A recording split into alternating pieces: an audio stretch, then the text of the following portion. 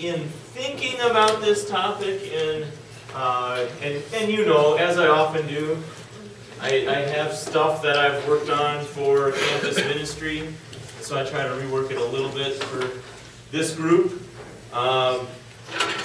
In thinking about the issues of interpretation and biblical interpretation, we could spend a long time on this. There's lots of different areas that we could cover, and that probably comes as no shock to the people in this room that we could spend a lot of time on any given topic, right? And so I picked out a few things to talk about, and we'll see how far we get this week. I am on schedule to continue next week, so we'll see where we go and how we divide it between the two. If we finish this, I'll find a few more things that we can discuss next week. But I'm not depending on that by any stretch. So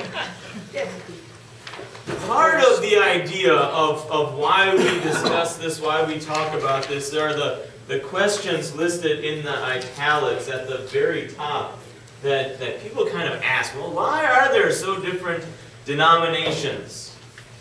So many different Christian churches or church body. Why do Christians sometimes disagree about what the Bible says?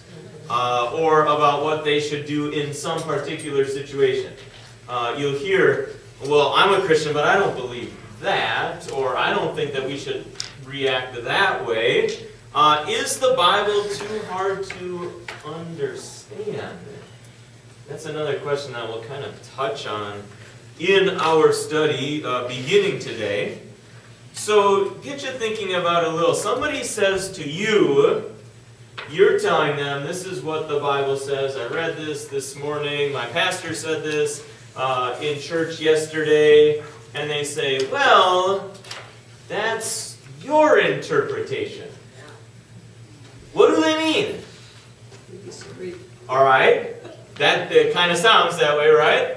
I have a different interpretation. What else does that phrase suggest? Okay, take your pick.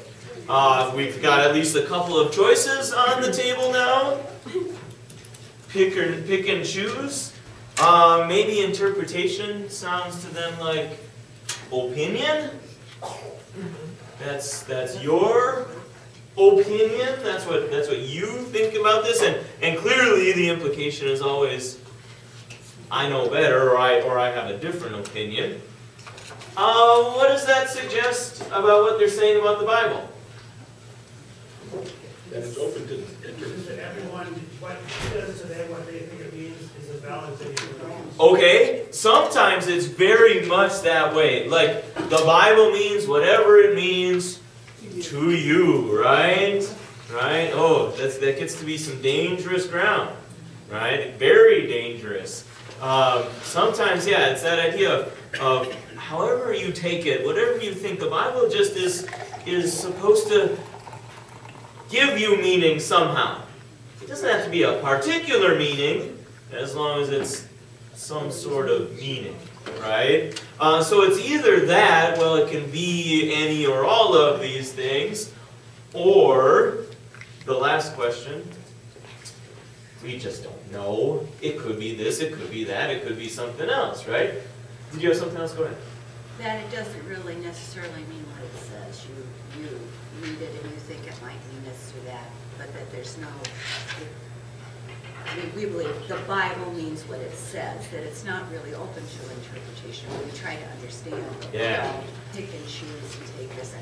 Well, we know creation didn't happen exactly like that, because science has proved that, but, God had a hand in it somehow. So she said something very important. I'm going to repeat it.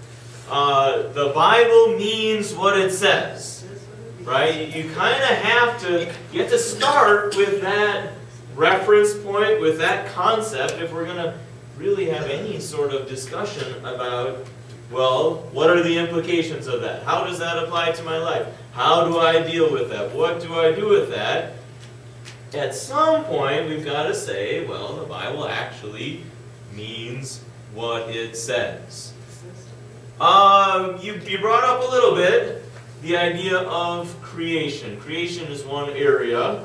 where we find a pretty wide latitude in the ways that people who call themselves Christians react, discuss, think about these issues. I collected just a couple passages. It looks like I grabbed 4 passages that talk about this. One is Genesis 1:1. In the beginning, God created the heavens and the earth. Genesis 1, a couple verses later, verses 3 to 5. And God said, "Let there be light." God saw that the light was good, and He separated the light from the darkness. God called the light day, and the darkness He called night, and there was evening and there was morning, the first day.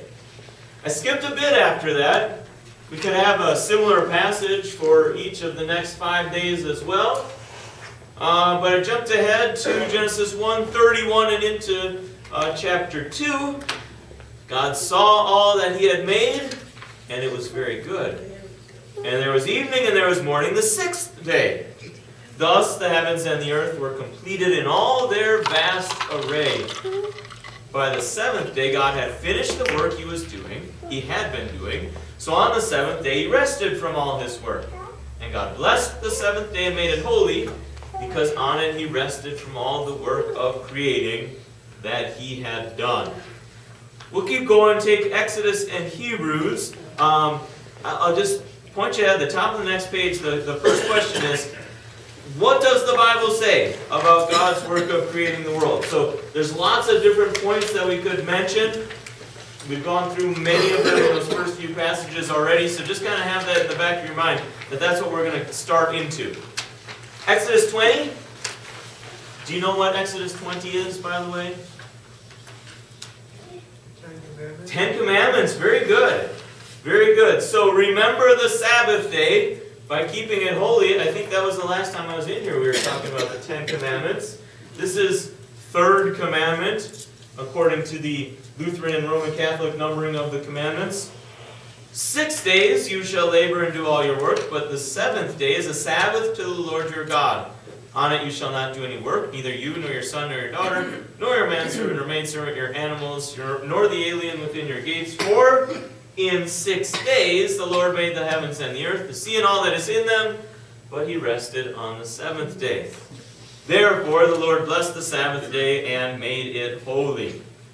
And finally, Hebrews 11, verse 3. Hebrews 11 is a special chapter in the Bible as well. Hebrews 11 is the by faith chapter. Sometimes you hear it called like the Hall of Faith, like the Hall of Fame, right? Because it talks about individuals whom God used by their or through their faith to accomplish things. And it starts out with, I mean, it has a couple verses before that, but it says here as well, by faith we understand that the universe was formed at God's command, so that what is seen was not made out of what was visible. All right, pick out some important points, important themes, important things that God teaches us about the creation of the world. Who wants to start me out? Russ. Time began. All right, in the beginning. This was the beginning. Before this, there's God who is eternal. So He doesn't depend on time in the way that we do or the way that we think about it. What else? Please. Well, so what is seen was not made of what was visible. Yeah. Did it? God created everything that we see. Right. There's a Latin phrase, ex nihilo, out of nothing. There's nothing. Nothing. Until, go ahead, Jeffrey. A description of all that was done. Okay, God tells us. He describes the order, if you will, the way that He went about it. Something else? He defines what He means by a day. Yeah, we want to recognize that, right? It's not just a day, it's evening and morning. Yeah. And then it's still not just a day, it's the first day, and the second day, and the 6th day. Regular day. Yeah, right? That's pretty clear. It's very clear that God made it. It didn't just happen, there wasn't a big boom. God? It says God did it. God did it. God created. Somebody can tell me a little bit more about that. How did God do it? What did He use? You got it? This is what you're saying? His Word, right? God said, "Let there be light," and there was light. Right? And that's helpful to realize because we look ahead to first chapter of John, right? In the beginning was the Word. Right? That Jesus, the second person of the Trinity, active in the creation of the world. What else do we notice? We talked about days a little bit. Let's talk about those one more time. How many? 6 days. On the seventh day, God rested. Right?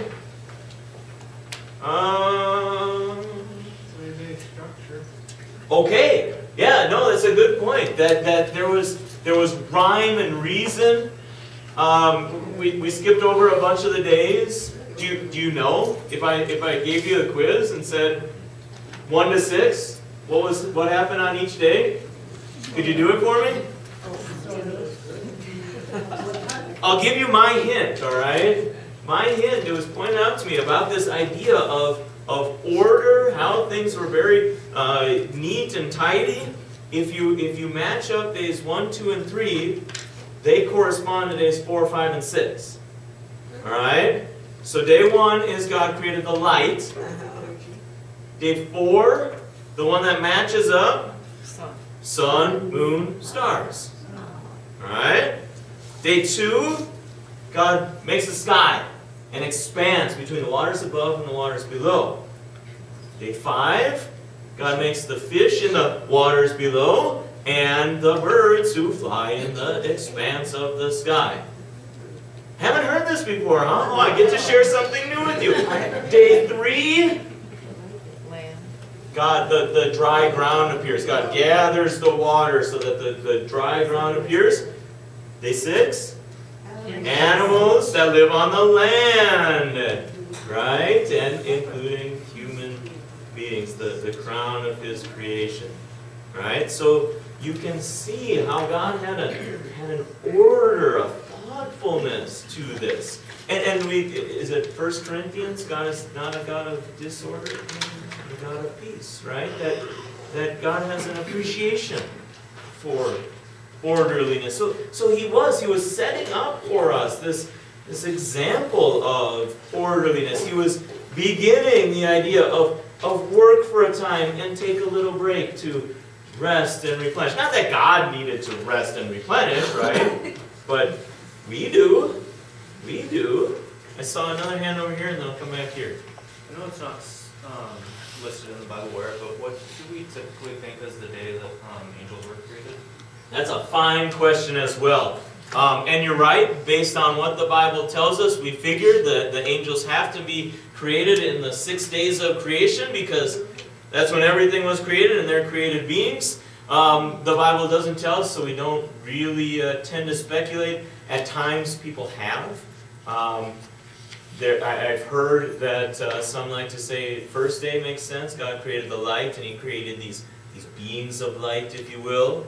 But you could come up with as many guesses as there are days, you know, if you really want to. So beyond that, yeah, we can't really pin it down. Please. I know we haven't touched on Sabbath yet. Am I ahead of the game? No, go ahead. Touch on Sabbath. What do you want to say about it? Okay. Some people think that we need to Sabbath is the day of worship. Right. And rest. Right. And they think it's a Saturday. Mm-hmm. We don't have to think that way, do we? No, we don't. We don't have to think that way. Again, this goes back a little bit to, we talked 10 Commandments, boy, I don't even remember exactly, I guess that was the beginning of December that I popped in here, right? God teaches in the sweep of Scripture, right? We've got Old Testament where the 10 Commandments fall, and New Testament things change pretty drastically. Because we stop looking ahead and when is the Messiah coming, and we start looking back and say, there he is. He came. Remember that. Remember the things that he's done. Or Colossians puts it, the things that we were doing in the past were a shadow of the things to come, but the reality is found in Christ. And specifically, that very passage that talks about shadows says, one of those shadows is the Sabbath day. Right? So we know that the specific command of do no work on the Sabbath day, at the punishment of being stoned to death, that's out the window, right? And so we look at what the New Testament says. We still use that commandment to remind us of the importance of worship, the importance of being in God's Word, of regarding it as holy, and all of these factors. But yeah, the idea of there has to be one particular day, that's really gone out the window. We say in the New Testament, God's given us some clear principles for worship. Do things in an orderly way. Do things in a loving way. Do things that build each other up, using the Word and the sacraments, the tools that God gives us to build each other up, right? And so we take all those things, and kind of the extension of your question is some people say, well, isn't Sunday the Sabbath day now? Nope. People decided on Sunday, right? They had a good reason. They said Jesus rose from the dead on a Sunday. Let's keep celebrating that, because that's a pretty important thing, which we'll talk about in this study. That's a pretty important thing. And so they did it. They did. And so we've kind of settled on Sunday, but it doesn't have to be Sunday, right? And so yeah, we have to recognize that the specific wording of the Ten Commandments were really for the Old Testament Israelites. It's the same reason that we don't avoid pork. Did anybody have ham on Christmas? Right? Right? I've sometimes worn clothes that have different fabrics put together too. You know, you couldn't do that before, right? So follow up on that. That argument comes back. I have sort of debated that, but not as well as you, obviously. And the argument comes back that Jesus celebrated the Sabbath. He kept the law for us. Yeah, there's a number of, it is an interesting discussion to look at Jesus and his disciples and the relationship to the Sabbath. They went along and picked some grain. And everybody said, whoa, you can't do that. And Jesus said, I'm the Lord of the Sabbath, right? I get to kind of decide what the details of this rule is. There was another time, Jesus told the man, pick up your mat, walk. And the enemies all said, he told you to pick up your mat and walked in and not realize that it's a Sabbath day? And yeah, Jesus wasn't terribly concerned about that, right? And again, when we first talked about God set this up. Have days of work and a day of rest, and specifically the Sabbath and the Sabbath rest, for lots of important reasons, including the fact that if people don't take a little rest, they're going to work themselves to death, right? That's an important thing for people. And God wanted that for people, wanted Sabbath to be a blessing for people. Now, it's true that meant that they had to avoid certain things. They had to be careful about that. That this was still a law, and it was punishable by death. But it wasn't designed to be, this is a horrible, horrible burden, right, for people to deal with either. It was meant for them. Jesus says that too, right? Sabbath was made for man, not man for the Sabbath. Right. Jeffrey, something else to that? Doesn't wipe that out as a law? What? We should follow it, right? No, what I'm saying is that there is no specific day now that we have to follow as a Sabbath day, right? That instead we look back on the commandment and say, this is a very good reminder for us that we still should worship God, and we should still set aside time to do that. We should still make that a priority in our lives. But it's changed from being, do no work, and this is the particular day. Right? It's changed from that. We use it to remind us of what God says about His Word and about how we worship Him.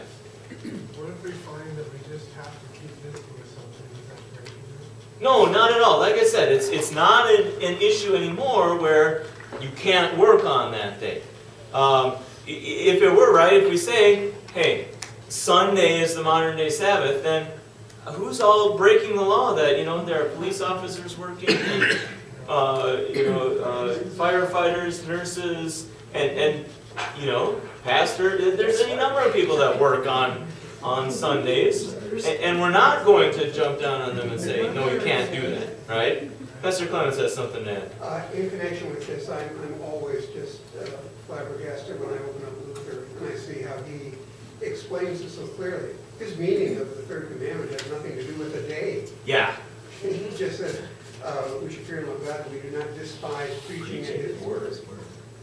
Hold it sacred and glad to hear and learn it, or however you're saying it. But he doesn't mention anything about a specific day. It's the word, and it's worship. Word and worship, exactly. Yes? This is not a fault-finding comment, but also in creation, God revealed Himself as the Trinity. Yes.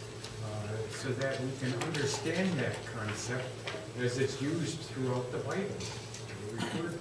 Yeah, I ran across, not terribly long ago, again, it wasn't brand new to me, but just the idea of how many doctrines and how many teachings are packed into the book of Genesis, and really in the first 3 chapters of Genesis.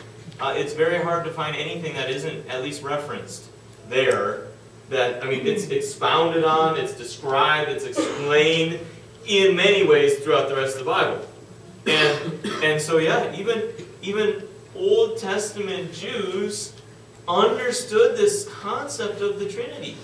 When Jesus came and said He was the Son of God, the Jews got upset because He was calling Himself the Son of God. Calling Himself God. That's what they were upset with. They didn't say, God doesn't have a son. That's ridiculous, right? No, they understood from Old Testament, exactly what He said, that God had taught them this already. And so yes, we did mention that the second person of the Trinity, active in creation, the third person as well. We do, again, for our confession of faith, like the Apostles' Creed. First article, second article, third article, right? The Father created the world. Well, that's true. And we give Him like the primary spot when we talk about that. But God created the world. Father, Son, Holy Spirit. Because you can't separate the Trinity out. And this is delving deep, right? You can't really talk about this without starting to talk in circles and go back to Athanasian Creed and say, but there aren't 3 gods, there's only one God, right? The Father, Son, and Holy Spirit. That's one God. And so yes, that everything that God does to the outside, it's God doing it. And so you could say any person of the Trinity is involved. And so creation, absolutely, we see it very clearly. The Word, the Spirit was hovering over the waters. Something to add to? Well, it's kind of like the way I feel that you have to accept the very first sentence, or you can't accept any of the rest of it. Yeah. Or you pick and choose, you do everything. God created the heavens and the earth. He said He did it, and everything follows. And He's awesome, and you need to recognize that. Yeah. He can do all things, and He does. If you don't believe in that first sentence, you're kind of shocked. Absolutely, absolutely. That's the reason that God starts that way, right? This is His starting point. In the beginning, God created. So the next question I have is we've talked about the proper interpretation. What does the Bible say about these things? What other interpretations are out there?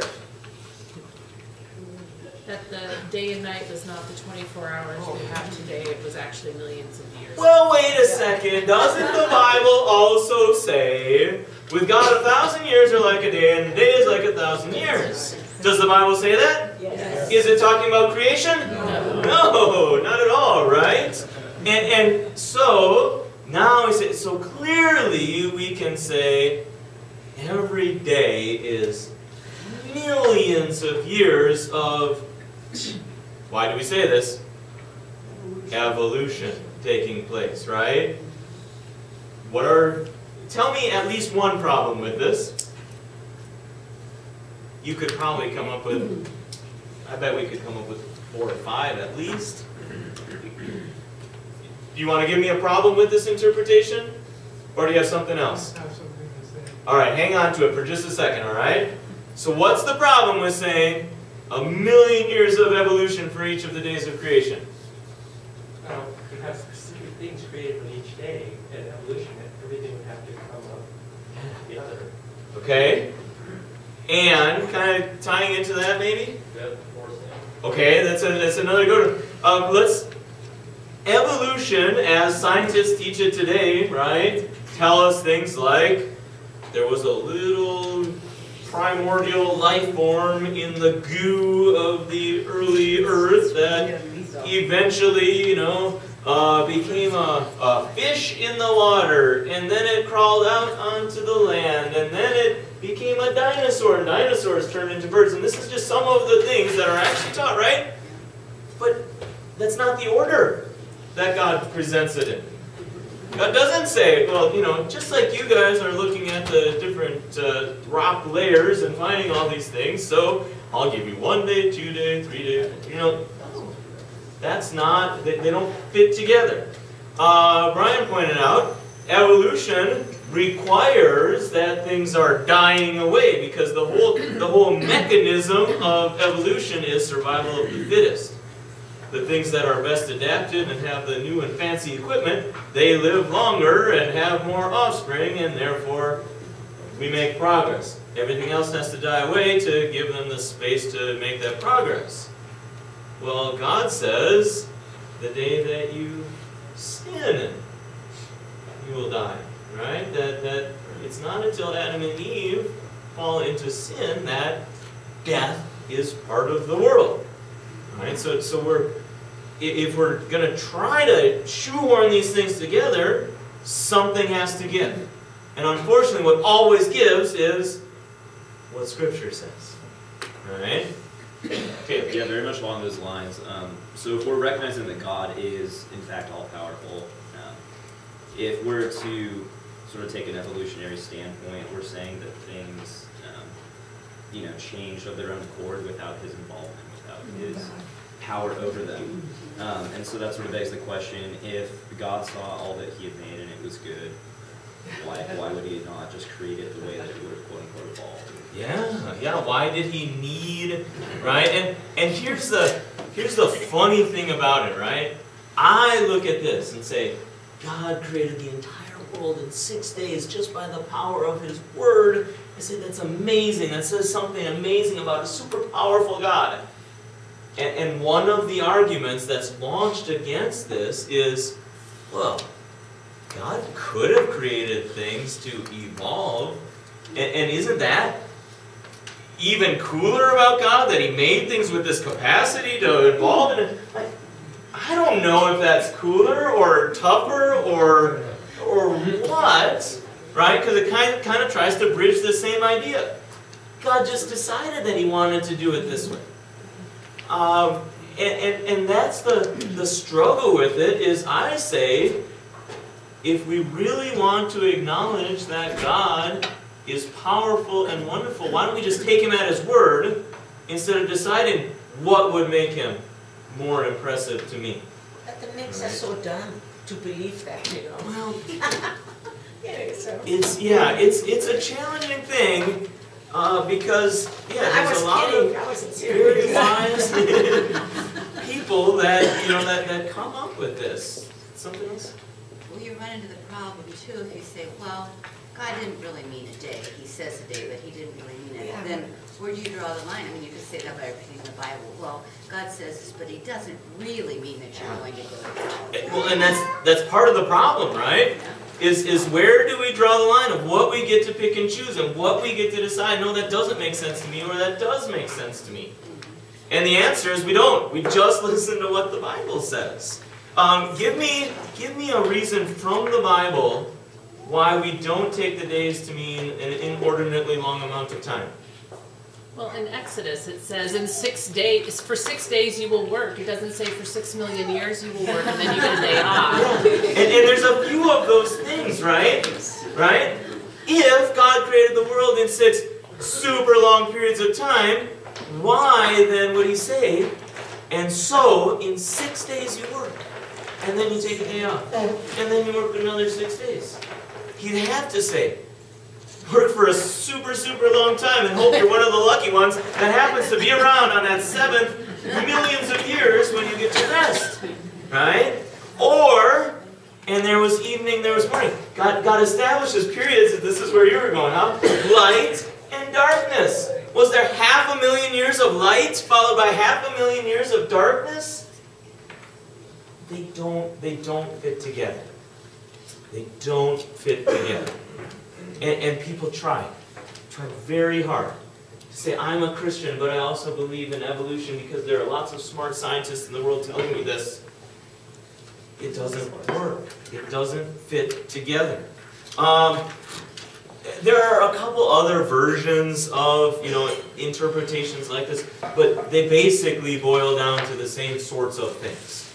It's either trying to fit evolution and what science tells us right now, because remember, science changes pretty much constantly, right, as we make new discoveries and find new things. Trying to take that and match it up with what the Bible says. And it just doesn't work. We've also hit on third question here a bit already. Why is this an important issue? Because somebody might say to you, I'm not saved because I believe that God created the world in 6 days. I'm saved because I believe that Jesus is my Savior. Are they right? As far as it goes, right? But what's the problem?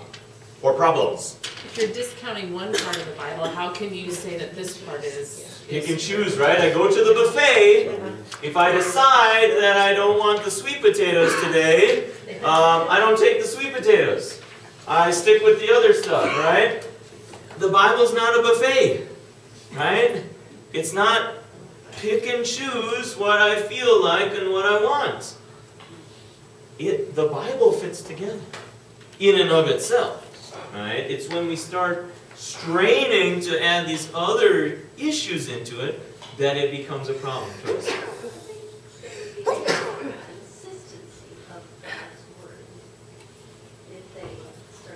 For sure.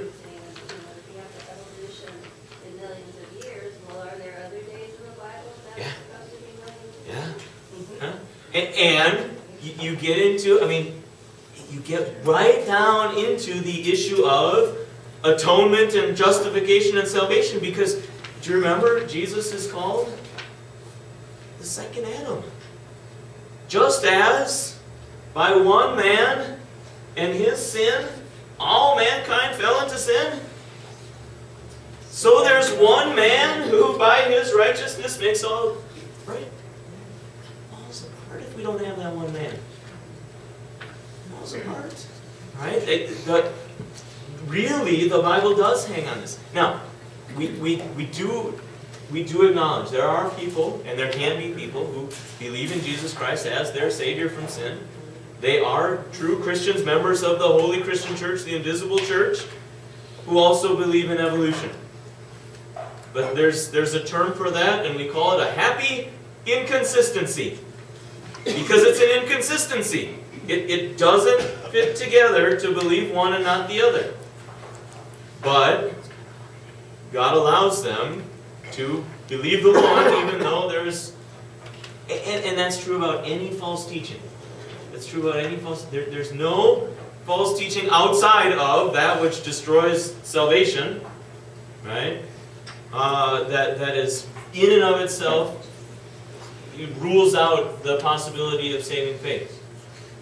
but we make a big deal about standing up against any false teaching because you and I don't know when that false teaching grows into more, or where it becomes a lack of faith and where it becomes unbelief.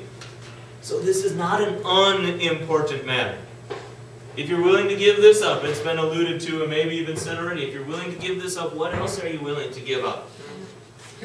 Right? The way we look at Genesis in the first few chapters really sets the tone for how we look at the entire Bible.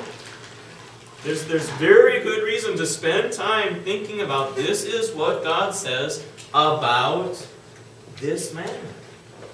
It really does set up the rest of the accounts of Scripture for us.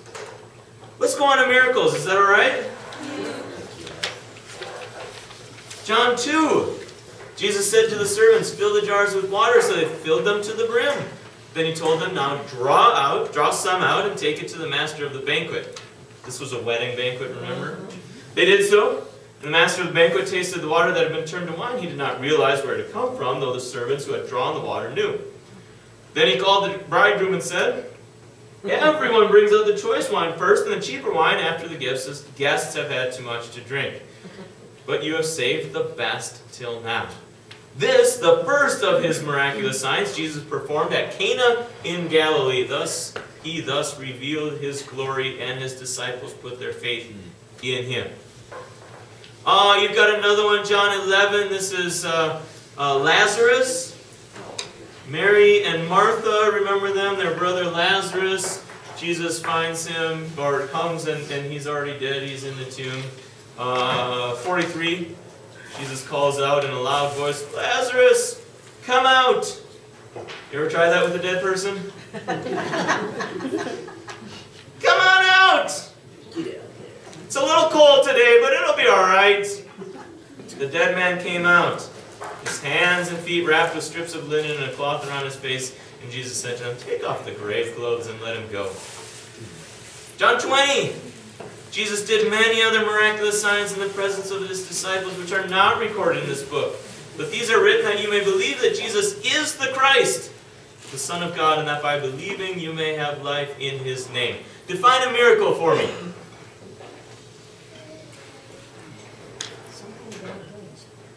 Jeffrey? Something abnormal. That's decent.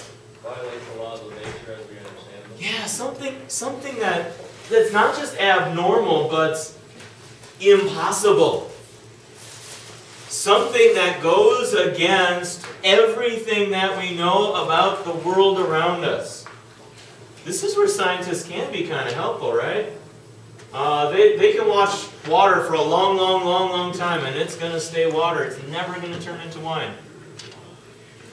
Except once, when Jesus decided that water that he had created should be wine instead. And so it was. Right. And it was the best wine that the master had probably ever tasted. Right? A miracle is when God determines to do something contrary to the laws that he's established in this world. We rely on these things, right? We rely on the fact that if I jump up, I always come down. Hopefully.